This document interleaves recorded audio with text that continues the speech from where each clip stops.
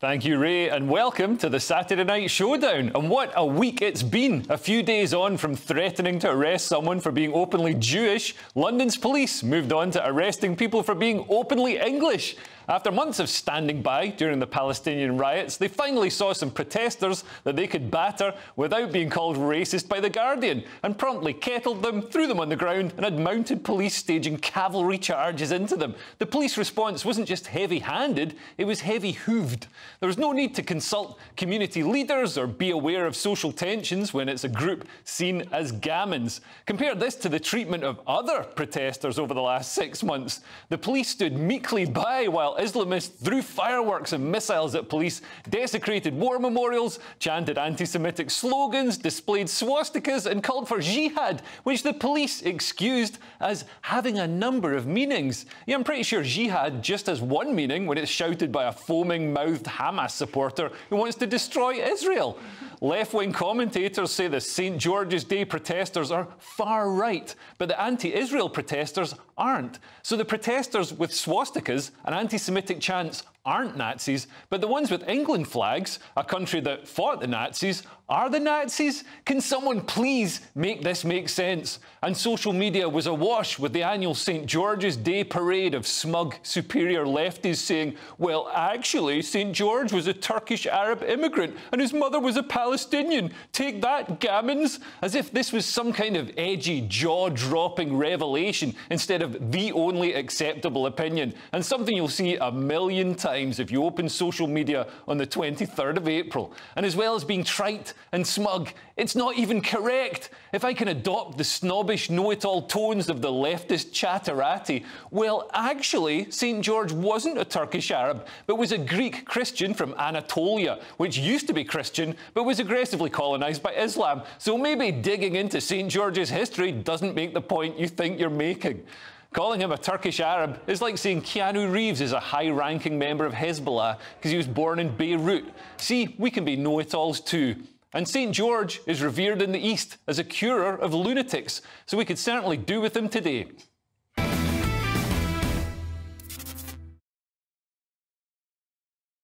I am joined tonight by Paul Cox, Andrew Eborn and Kezia Noble. Why do you think English people don't celebrate St. George? They seem to be almost embarrassed to celebrate it. Yeah, they do seem pretty embarrassed, don't they? You see, like, everyone celebrating St. Patrick's Day. I think that the English like to celebrate St. Patrick's Day even more than St. George's Day. It's just been now linked with racism, hasn't it? So yeah, they're just very uncomfortable with it, and they probably see, you know, they've been told, you know, England was it was part of the empire. It was the empire, you know, and we have to feel guilty about that. But Scotland and Wales were part of that empire also.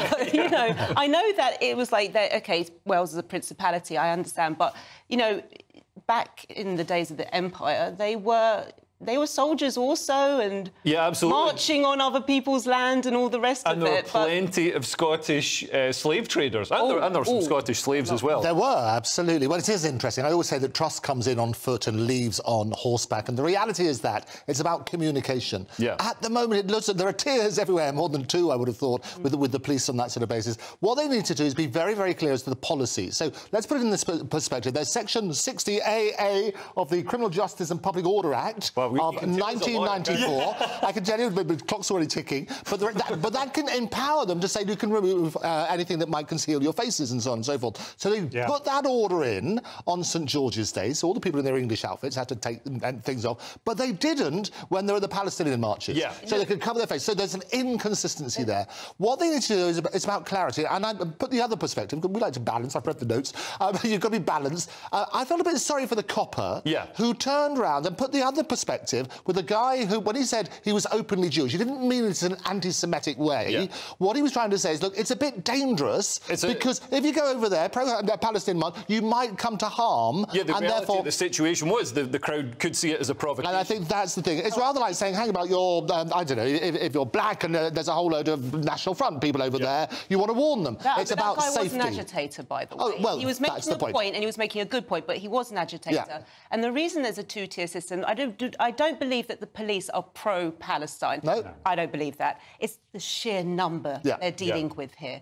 it's huge. And most of them are peaceful, but you've got this mob, and I've seen them, they're young men, they've got their faces covered like cowards, and you can see they're looking for a fight. They are looking for a fight. And if something triggers that, all hell will break loose. But Andrew raises an interesting point. He said, you know, if this was, you know, a black person from a National Front mob, a National Front mob would never, ever be allowed to march in London. The numbers are small. If those were like 50,000, 60,000 people, they would also have to manage it differently. Yes. Yeah, but the reality of the situation is that it just isn't. I was on the anti-lockdown marches, you know, and they were huge, much bigger than this. And to be honest, it got a bit hairy sometimes, but they couldn't do anything because of the size. That's the lockdown, because no barbers were available. That's why they got hairy. He was antagonising, wasn't he? But he did expose something, right? Yes. He did expose something, and that was that there was the potential for danger. And we've been continually told there is no potential for danger because these are peaceful protests. So what he successfully managed to do, and single-handedly on this occasion,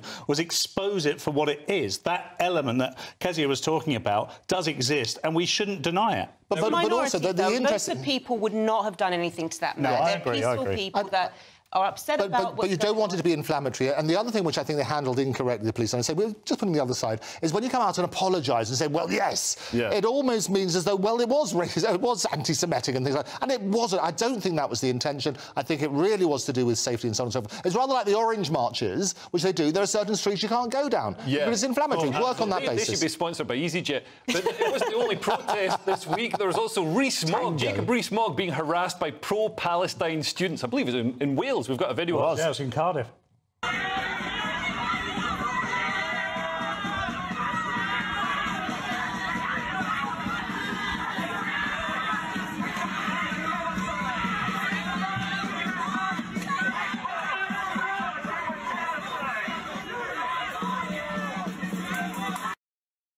Now, those protesters, as well as being right up in his face, I mean, he's got security, so he's safe. And, you know, I trust Jacob Rees-Mogg could fight his way out of any. He could. Tall guy. But they were waving. One of them was waving a flag of the Soviet Union, a communist flag, which is one of the most disgusting. I mean, how many millions of people were starved, tortured, beaten? Horrendous. All of those are very valid points, and that's what the Mail was saying. That was outrageous. What's interesting was Jacob's own statement, which was what he said. In a statement, Rees-Mogg said it was a legitimate and peaceful, if noisy, protest. The Cardiff University security team was exemplary in allowing a lawful protest while keeping everyone safe. So he doesn't sound as bothered as the headlines sound. Well, that's what I love about Jacob Rees-Mogg. He's a man of principle. He doesn't apply them in a partisan way. He sticks to his principles. An Englishman will walk but never run. He kind of exemplifies that, doesn't he? He stood there just going, well, of course my team will handle this. An Englishman will walk but never run. Is that to do with a obesity crisis? No, that's a quote from a lyric in a police song. This is his inspirational speech before the London Marathon. That's what he does. He does that. It is important to say this, and perhaps we don't do it enough. I certainly don't. Is Wes Streeting, Angela Rayner have all suffered the same thing this week from the same people. Balance. So what we're seeing is the same people are doing the same thing to people. I don't know really what they expect to gain. Let's not forget there isn't so much that we can do. If they all stood up in harmony in Parliament and said ceasefire now, there would not be a ceasefire. What they expect to gain is publicity. If you want to draw a crowd, start a fight. Well, and these protesters aren't always, you know, they don't always have the most deep-rooted, passionate, you know, deeply held beliefs. We've got another video now of pro-Palestine protesters. Not more. Who don't seem to know why they're protesting. No, have a look at this. It's hilarious. About anything else? Goal with tonight's protest? I think the goal is just showing our support for Palestine and demanding that NYU stops. I honestly don't know all of what NYU's doing. Is there something that NYU's doing? I really don't know. I'm pretty sure they're... Do you know what NYU's doing? About what? About Israel. Why are we protesting here? Palestine will be free! I wish I was more educated. I'm not either. I came from Columbia. I was there up at Columbia, and we came down. They said NYU students needed our support. So I came down. I heard there's lots of cops. Some people were saying it was getting dangerous. I love how she says, I wish I was more educated. Those are students at the most elite institutions in the States, like the NYU and Columbia. These are elite Ivy League universities. These people do not care about the Palestinians. Yeah. but a lot of them are jumping on a bandwagon and just going, free Palestine. They don't know what they're saying. Yeah. It's just, they're in a moment. They're caught in a moment. And it is, you're absolutely right, it is all. And actually, just put it out, I told maybe a party pooper on this, it's not quite what she said. So what they said in the media, and I did my research on this sort of thing, she did know what she was talking about. She did know it was about Palestine. We don't like nuanced research. We love a bit of nuance. There'll be many tears to this argument. What she said is, I honestly don't know all of what NYU is doing. That was her quote. Because she came from another university. Yeah, she came from another one. So she knew she was pro-Palestine. What was interesting, a similar sort of quote very recently, there was somebody holding up from the river to the sea, and one of the journalists said, well, which river, which sea? And I said, I don't know. I don't know what that's about. And a lot of people on these marches, it's the mob mentality, and that's the thing. It's tribal, isn't it? Yeah. They've got the drums playing, everything. Oh, I like the drums. Oh, I've had cymbals as well. That was quite nice. That's pretty. That's good. The drums are a bit... With the tribal thing, though, of course, what that does is it means that people are blindly following. Now, I believe that she's supporting Palestine, but I only believe she's supporting Palestine because the mob are, because her friend group are. You know, it's a bit like when we were growing up, you know, you followed a certain... But, you know, I was a big Oasis fan. I didn't like... Which one did you like? Were you Noel or Liam? Who do you like? Well, I always liked Noel because he was a songwriter. But we'll talk about that later. We'll do that. Same with football teams. You support the team that, you know, you're told. Yes. Cool. Yeah, I mean, it's a really good point. And the trouble with that is when it becomes political like this is you don't look any further. Yeah, it's 100%. I agree with that. And they're out there getting their snaps for Instagram. Well, but they are. That's what they want. It's all about likes these days. Well, it doesn't matter. I don't care what the cause is, but look at the likes. Look what I've got. Honestly, Palestine isn't on a map.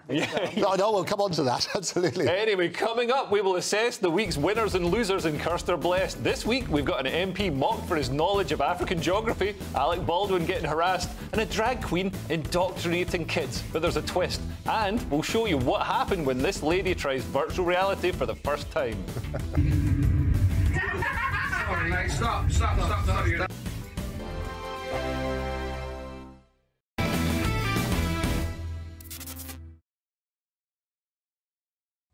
Welcome back to the Saturday Night Showdown. Kearse or Blessed is coming up, but first, I promised I would show you what happened when this woman used virtual reality for the very first time. Sorry, mate. Stop. Now step off. Step back. Step to your right. Wow. Step to the right. You're gonna hit the top. Wow. You'll just float. Wow. You'll float. Really? Yeah. Go. Jump.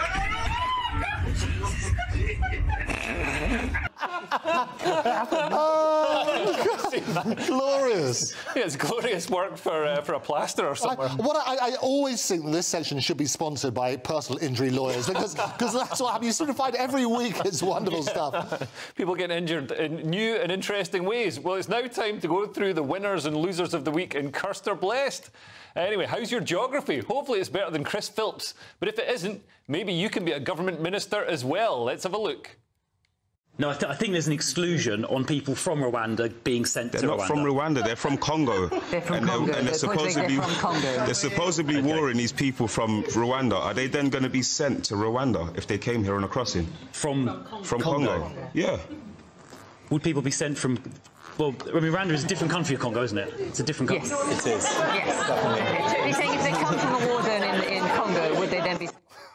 So he was on Question Time this week, and I've got some sympathy for him here. He was asked about a town called Goma, and how could anybody be expected to know where Goma is? I mean, he's the Minister for Policing, not the Minister for, you know, knowing where every single town in Africa is. It's a lovely place. It's got a great coffee shop. It's in the Republic of Congo, and it's right next to it. Are you making this up? No, yes, of course. Did you Google this? No, but what I have a lot of sympathy, a bit of nuance on this, because actually he didn't understand the question. The guy was turning around and saying, look, my person was from Congo, they're in a war at the moment with Rwanda, what's going to happen if they get sent to Rwanda? That was his question. He was sort of working it out. He knew that Congo's next to Rwanda, and you've got Kenya just up there, and you can keep going, there's Somalia, I can do the whole lot. And then you keep going, you finally get to Britain. Especially if you take a boat. So the reality is exactly that. So I did feel a bit sorry for him, but the way we went, hilarious, we caught you out. The the faux educated view from West Streeting there. Like, of course we all know where Goma is, you Wally. But no one knows, you know. And it's the way he phrased the question as well. It was a gotcha moment. And fair play to him, he was trying to catch him out. I don't have any problem with people trying to catch politicians out. But essentially what he was saying is, you know, there's a dispute between Rwanda and Congo. Yeah. And Congo is obviously where they make umbongo. Thank you. They do. I know. And he was saying, look, you know, if someone wanted to come from the Congo to the UK, would we send them to Rwanda? And of course, it's a stupid question, really. Yeah. We wouldn't do that. Yes, we would. Of course we would. I can't wait to the first plane load of Congos to get their way to Rwanda. And they'll all be doing this, wouldn't they, all together in a line, work on that base. And it is extraordinary, though, because they do need that clarity. So I do think it's one of those classic examples where it's that faux outrage, and it wasn't. I mean, it's all over the headlines, and we keep repeating it. He was trying to make the point, which is a valid point. It shows that, you know, the Rwanda policy actually, you know, does have a heart and isn't just, you know, sending people to their doom if that's what's happening. So if sending you to Rwanda will cause you harm, then the government won't send you to Rwanda. Serious and irreversible harm, and he makes the point that it's in the legislation. That's what's going to protect. Sounds like a Tavistock centre, doesn't it? Yeah. I mean, like, part of the cast report. It's going to be good. Just what level of harm can you have a grazed knee? I don't know. Anyway, next up we've got actor Alec Baldwin, who popped out for a cup of coffee and got a bit more than he bargained for. In 3 months' time, Baldwin goes on trial for involuntary manslaughter, and after an encounter with so-called ambush interviewer called Crackhead Barney. That's a fantastic name. He might quite fancy the peace and solitude of some jail time. Let's have a look. Alec, can you please say Free Palestine one time? Why did you kill that lady? You killed that lady and got no jail time? No jail time, Alec? Just say Free Palestine one time. One time. One time. Call the police. One time, Alec. You know he's a criminal. You know he's a criminal. Come on, Alec, just say Free Palestine one time. One time. Could you do me one quick favor? Ooh. Well, luckily for her, he wasn't armed that time, but he did have his fists and he knocked the phone out of her hand. He did, and quite rightly too. I can understand the anger. He said, call the police, and they're deliberately ribbing him. It's an appalling case. It was on the film set of Rust. Somebody died, and they're looking into it. There's criminal charges going through. They'll go through due process. But somebody coming up to you with, I mean, the Crackhead Barney is a great name, so I'll let them off for that. But they're deliberately ribbing so they can get their views and their likes again. And it's all about that sensational. So I've got a lot of sympathy for Alex. People do have a bad moment. That's what happens. Same as photographers. They're always do all this sort of stuff. They want to get wound up. And they want to goad the celebrities so they then get that picture of them looking angry. Yeah. And this is, she's almost like a sort of American Mizzy. So she's like a crackhead, isn't she? That's what I know. She's mentally unhinged. Have you seen her? I saw her on Piers Morgan as well. Yeah, I saw that. Yeah, with the plasters covering the nipples. Yeah, which I was glad of those plasters, to be honest. Oh, yes, that was bizarre, wasn't it? I think she was wearing a mask also. They always and I think Piers, I know that was extraordinary, wasn't it? He was actually very dignified about it. He said, look, I'm happy to let you speak. Yeah. I'm happy to say this, but let's... And then she was doing this dance performance artist and everything. I was like, all right, yeah, you can make your point. But it then wasn't funny. He handled it brilliantly. But when you're out in the public and you don't have protection there and you're a celebrity and you get that sort of stuff, and you deliberately go to him, he's very upset about the person dying, the death of the person on the production on Rust, and it's a really tricky time. It's a massive drain on him, so I understand that. Yeah, I'm trying to work out the link between that and the Middle East conflict. Well, nothing. She deliberately, she wants to be provocative. Well, she's working on that sort of basis. Right. This is why I don't have sympathy for Alec Baldwin. So he's a West Coast Hollywood liberal elite. And I'm trying not to sound like Donald Trump here, but that's what he is. I don't think he is a liberal. I don't think he is. I guarantee he's more liberal than me. Well, that's not difficult. I need to double check that. Sadly, we don't have any internet in this. Or evidence, but we don't need evidence to make points, do we, Leah? But so yeah, we also we don't need to research anything. But what's the point of that? So Alec Baldwin, as this Hollywood liberal, has been like all the Hollywood liberals are like, protests are wonderful. Everybody should protest. They usually tweet this from the safety of their gated compound. Moving on, LGBTQ relationships are prohibited in Gaza, but allowed in Israel, so you'd think that drag queen event in America would maybe take the side of Israel. But for the Valley Families for Palestine in Massachusetts, a queer story time for Palestine encouraged toddlers to promote the Palestinian cause as everyone in the room chanted for a free Palestine. Let's take a look at what a queer story time really looks like. Today what we're going to do is we're going to shout, "Free Palestine." Can I hear that? Free Palestine! If you're a drag queen and you know it, shout, "Free Palestine!" If you're a drag queen and you know it and you really want to show it, if you're a drag queen and you know it, shout, "Free Palestine!" It's just refreshing to see a drag queen indoctrinating kids into something that doesn't involve pronouns and surgery on your genitals. I mean, don't they see the hypocrisy in forcing children to sing this, Paul? It's not free. It's not, you know, it's not their idea. Well, I'm always interested when they say things like, if you're a drag queen and you know it, shout free Palestine then, please, Leo. But free Palestine from what? They're never very clear, are they? No. The idea is it's free Palestine from Israel, but Palestine need to be free from Hamas before they can be free from anything else. So, there needs to be some context to this. These poor kids are being used as political pawns. No, you're absolutely... I'm talking of porn. I think they should shout out "Free Willy" because it'd be far more appropriate. That's a dangerous thing to shout at a drag queen.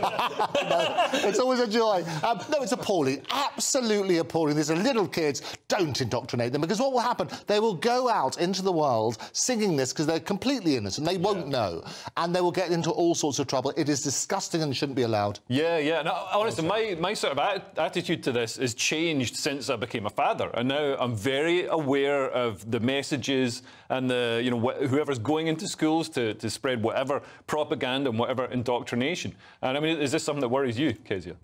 Not really. Oh, good. Right, and now world hunger.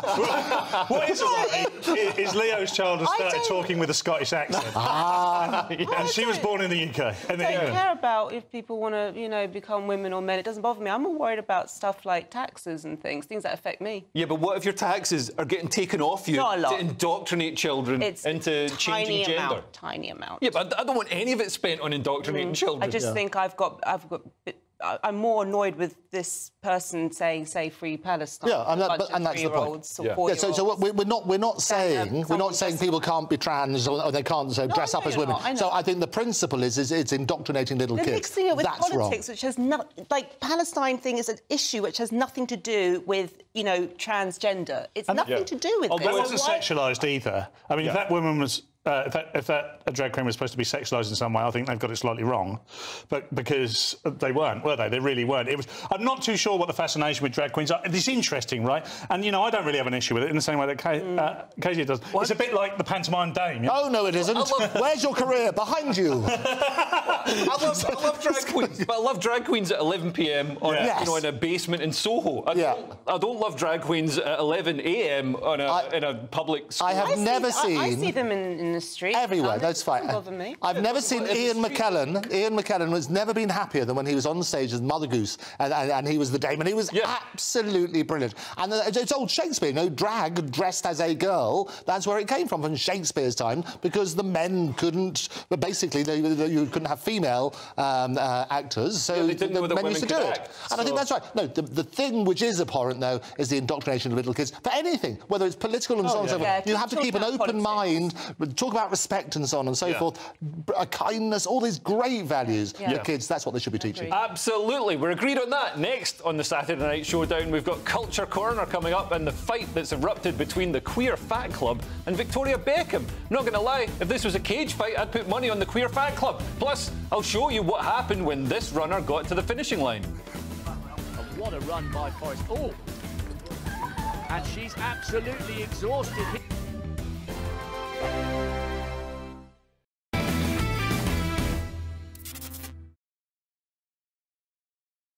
Welcome back to the Saturday Night Showdown. Culture Corner is coming up, but first I promised I would show you what happened when a tired-looking runner approached the finishing line. And what a run by Forrest. Oh! And she's absolutely exhausted here. Shakira King is about to collapse. Oh, my gosh. Hey. Oh, that's a shame. Have you ever been so close but so far? My whole life is so close but so far. but we love it. No, Gloria, I felt so sorry for that. I love the videos which they show when you get somebody who doesn't quite make it and then another runner goes back and they help them over the line. Oh, yeah. Do you remember that? That's a heartbreaking moment, and I think that's what we should get. It was like a metaphor for the Rwanda bill, that, wasn't it? It was. Isn't that next to Congo? Yeah, absolutely. I've heard of that. Anyway, it's time now for Culture Corner. Victoria Beckham's Mango collaboration has been criticised for lack of size inclusivity. That's a new one. Posh's springtime collection is only available in sizes 6 to 14, with most items only being available up to a size 12. Body image advocates are slamming the pop star for excluding them, with body positive, which means fat, style influencer Stephanie Yeboah saying that bigger bodies are deserving of clothing too, in between mouthfuls of cheesecake. For what it's worth, Mango have apologised for inconvenience or disappointment caused by the size availability or lack thereof, and have issued a statement saying that there's a tent shop next door which should have something that fits. Now, my issue with this is, and Casey, I'll ask you because you're obviously, you know, fashion conscious. And obviously so fat. No. You're obviously fashion conscious, and I mean, I've been stuck in the 90s. I've been literally wearing the same outfit since like 1998. Well, everyone else is wearing TK Maxx.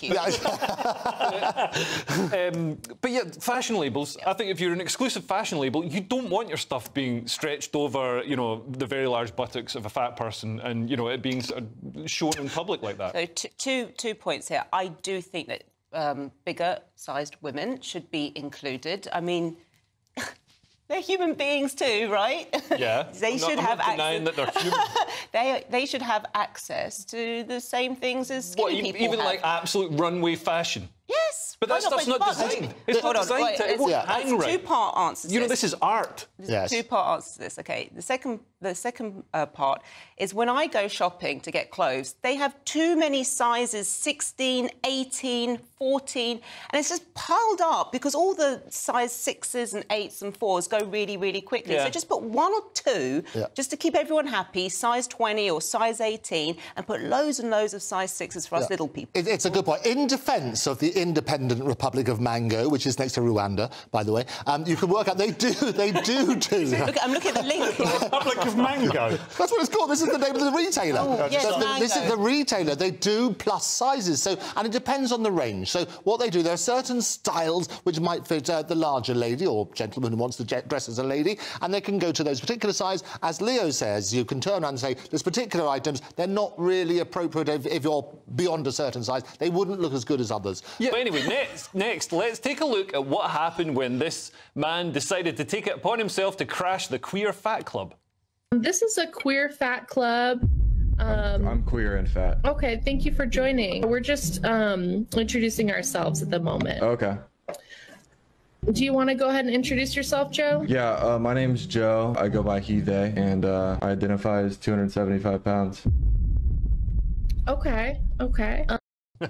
Now, Joe, he might have been trolling. I'm not sure if he genuinely identifies as 275 pounds. He was asked to leave the group. But here's the question. Why can't someone identify as fat? Surely whether you self-identify as fat or not is more subjective than your gender. I say well done to Joe for exposing such a nonsensical organisation. And why are some things, Casey, why is identifying as a woman OK, but identifying as a fat woman not OK? But there's so many, like, very skinny women who think they're fat, so they actually they see themselves as fat. And they have a problem, you know. They've got anorexia. You're right, and that's a real serious issue. And so, you know, they identify with it, and it's really genuine actually to them. They're not playing around. They look in the mirror, they feel sad, and they say, "I'm fat," and it can be 100 people around them going, "You're not. You're really skinny," but they can't hear that. So I think actually that's really identifying. The body dysmorphia, and interesting. I mean, it is a similar issue to gender dysphoria. And in fact, if you look at the Google searches, the trend of Google searches for anorexia,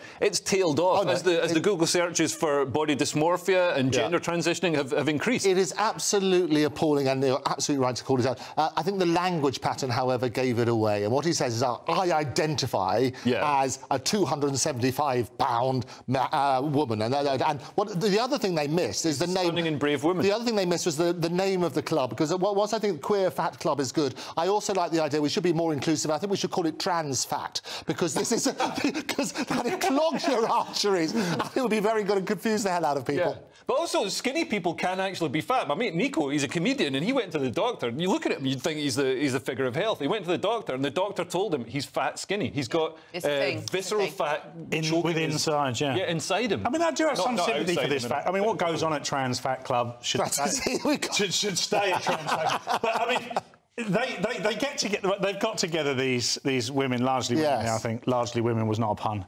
And they for their opportunity to just be themselves, and then he gate crashes. It seems a little unfair, but he is doing everything we like to do, Leo, which is expose the hypocrisy. It's very good. Some fun. Anyway, next on the Saturday Night Showdown, it's our journey into clown world with Biden's latest gaffe. Brexiteers still crying. It's been 8 years, guys. Get over it. And a flame-throwing robot dog. Plus, I'll show you what happened when this man went swinging. Whee!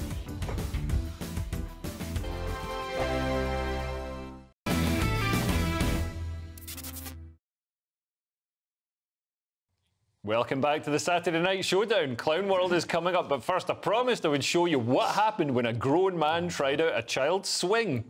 Whee! Whee! Oh, roasted nuts. we knew what was going to happen. We did. Come on. What I love, we were talking about this in the break, somebody ready with their camera saying, there's a fire here, there's a man on a child swing. You've been framed. You've been framed. I can send it into Leo's show. Personal injury lawyers will sponsor it. We love it. It's got to be good. Yeah. Oh, my God. That is again. Oh. There's no chance that rope holding. Anyway, now let's finish the show with Clown World, where we look at the funny videos circulating this week. Not for the first time, Joe Biden leads the way. Let's take a look. Imagine what we can do next. 4 more years. Pause. 4 more years. He just read out what was on the auto cue. That was incredible. Pause. Chat to panellists. Yes. Joe Biden might be a bit unsteady on his feet and a bit dithery, but at least he can still read, Kezia. Yeah, just about. Paul, do you think he's actually going to make it all the way to the election?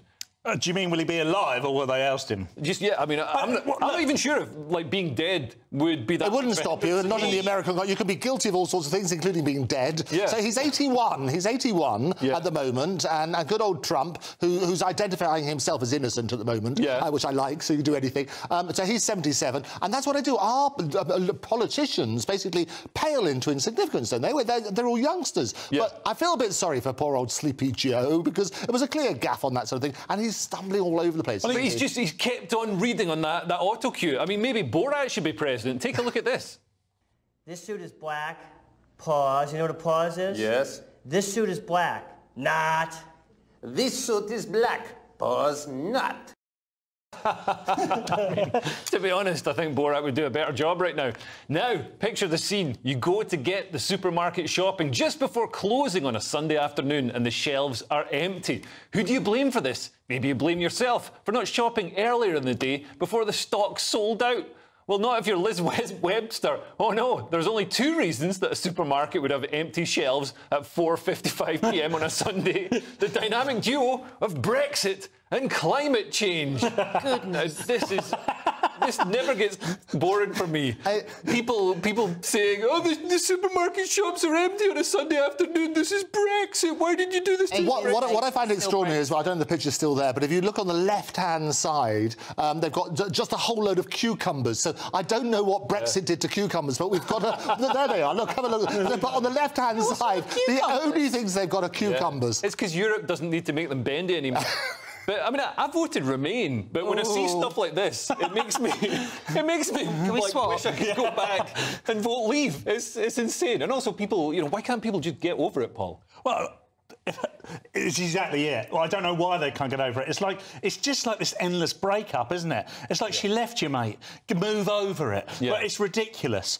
And not so much Brexit thing, because we can all laugh about Brexit now. It was 8 years ago. We can't all laugh about Brexit, but it is funny to people keep trudging it up. However, the climate change thing, everything is climate change. Oh, that's the gift that keeps giving. If you trip over in the street, it's because of climate change. Yes. Yeah, if it's warm, it's climate change. If it's cold, it's climate change. Yeah, I know, you can't win, can you? It's freezing out here right now. It's like late April, it's freezing. Suddenly, no one's really talking about climate change unless it comes to supermarket shelves. And also with climate change, they always say, oh, we're having this is the wettest weather, or the coldest weather, the hottest weather in 100 years, or in 200 years. And it's like, well, what was making it so hot 200 years ago? Yes. Was that, what's making it hot in the dinosaur age? And exactly. Tudor, do you know during the Tudor times? The dinosaurs used to love those Tudors, didn't they?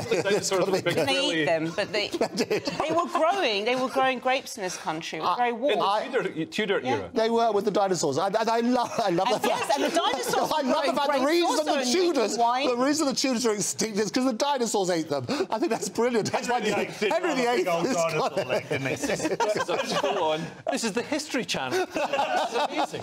We're learning. We're learning. And now, finally, we have a solution ahead of the next wildfire. A company in Ohio have invented and put up for sale a flame-throwing robotic dog. What a bargain! At less than $10,000. Let's have a look at this thing.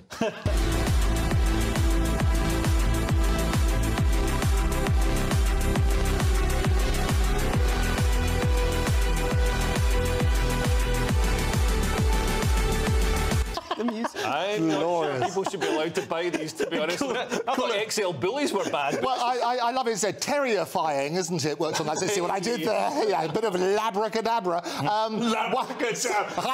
I'm here all week. What I love about it is they say in the report that actually it depends on a state-by-state basis whether or not this counts as a weapon. Right. So you might be able to take one of those to the park. This is what happens when you get the world's stupidest people and give them the world's top technology. With this stuff. Now, please explain to me, how does a fire-breathing robotic dog put out a forest fire? Well, it starts them. It starts them. There's a different one with water. It started the one with water, I thought that's a good idea. It is a good idea. Basically a water cannon on legs. That's what they can do. And what they do, they try and rescue the Tudors from the dinosaurs. The ones that are making grapes. Absolutely. I love it. It's dangerous because, I mean, those Tudor buildings, they're all wooden. It's exactly. Covered in pitch and tar. You don't believe me that they were growing grapes in England? I do. I firmly believe that they were growing grapes. They were in Roman times as well. They were. Yeah. No, but whereabouts in England? Yeah. OK, so, well, what was the... OK, we're going back on that. Yeah, let's do that. We know why, because we must have been the fire-breathing dog. Yes, absolutely. It changes. Dragons. Fire-breathing dragons. Yeah. That's what was doing it. What I don't want to change is dogs into fire-breathing dogs. I mean, like you say about the XL bullies, the sort of people who have had XL bullies will have a fire. They will have that. They'll have one of those instead. I'm buying one of those things. I want one. They are very good. My house. That doesn't reassure me at all. I just wish they'd perfect like robot butlers before they started putting flamethrowers on them. Anyway, up next, it's Mark Dolan Tonight. What have you got for us this evening, Mark? So much to get through this evening. It is your perfect Saturday night in. Let me tell you, another Tory defection, this time to Labour. Is it the nail in the coffin for Rishi Sunak's premiership? Plus, the BBC want to sweep their inquiry into Hugh Edwards under the carpet. Well, that's not happening, not on my watch. That's my big opinion. Plus, in my take at 10, Andrew Neil has attacked GB News. I'll be responding at 10, and you won't want to miss it. Sounds amazing, Mark. And I saw that defection from the Tory party to the Labour Party, and he said, I couldn't look people in the eye as a Conservative. It's like, you didn't want to look people in the eye at the job centre. You're just trying to keep your job. Anyway, thanks to my brilliant panel tonight. But Kezia Noble, Andrew Eborn and Paul Cox, and to all of our wonderful viewers. We'll see you again next week. The fantastic Mark Dolan Tonight is next, just as you heard. And don't forget Headliners as well, tonight at 11 p.m. See you next week. Bye. Looks like things are heating up. Boxed boilers, sponsors of weather on GB News.